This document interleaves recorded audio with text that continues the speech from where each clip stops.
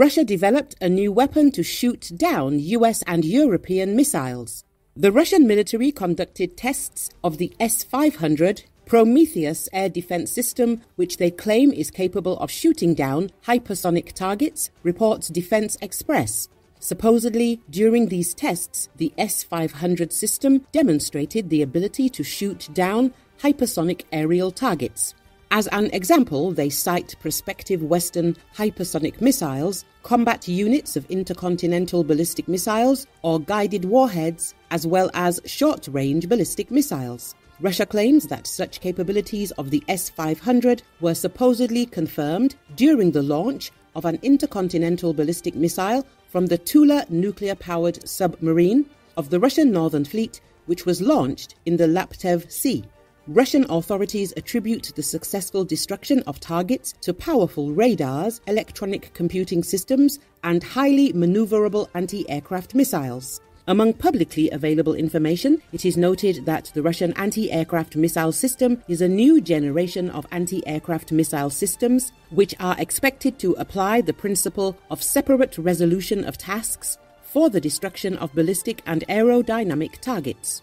As early as 2021, Russian Deputy Prime Minister Yuri Borisov claimed that the S-500 system was allegedly in serial production. There are also plans to develop a naval version of the promising S-500 anti-aircraft missile system, including for installation on the Storm aircraft carrier project. Previously, a representative of the Defense Intelligence of the Ministry of Defense of Ukraine, Major General Vadim Skibitsky, stated that during the war, Russia transferred air defense systems from the Far East and the northern region to Moscow and the occupied Crimea. However, the power of defense does not always correspond to the aggressor's statements. The representative of the military intelligence reported that the most powerful complex they have in service is the S-400, but even it is not entirely perfect. There are cases when their equipment fails. The well-known Pantsir also misses our aircraft, which ultimately reach their targets, he added. In Syria, Hezbollah is training Russian drone operators. In Syria, Russian operators of Iranian-made UAVs are being trained by Hezbollah for the war against Ukraine. This was reported by the main intelligence directorate of the Ministry of Defense of Ukraine. The report notes that they are being trained at the Syrian airfield of Shayrat.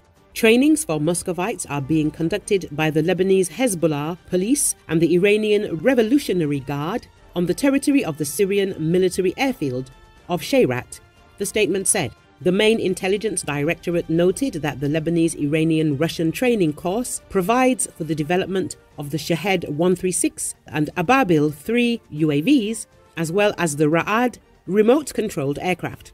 It is reported that the military exercises are headed by one of the Hezbollah commanders, Kamal Abu Sadiq, who specializes in the manufacture and maintenance of drones.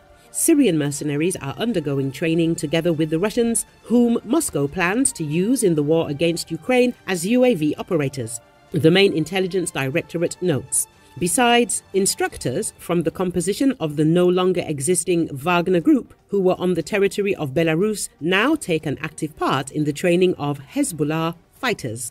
The main task is to convey the experience of conducting military operations in Ukraine, assault operations by small groups, battles in urban areas, the use of kamikaze drones and shock UAVs with drops. Center of National Resistance of Ukraine says Russians constructed 30-kilometer defense line with 2,000 railway cars. The Russians built a 30-kilometer line of defense from more than 2,000 railway cars. This was reported by Deep State Analytical Community. The continuous construction stretches along the branch line from the railway station in Olenivka to Volnovaka and has about 2,100 wagons of various types. It is reported that the construction of this massive defensive line began in July 2023.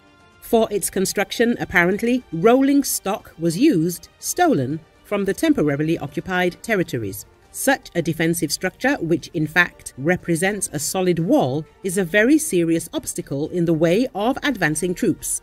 Given that some sections of the railway track are built with a high road bed, such a defensive line is a full-fledged defensive shaft. It is possible to overcome it only after large-scale engineering works, disengagement of wagons, removal from tracks, or movement to another place. However, these engineering works will be accompanied by the counteraction of the Russians. In addition to problems for Ukrainian troops, such a line of defense also creates problems for the Russians themselves. Logistics for advanced positions can be difficult due to an obstacle. In addition, such a barrier creates an obstacle to maneuver. This is a very specific engineering structure, the effectiveness of which is difficult to assess. The idea is clear: an obstacle to the advancement of the defense forces.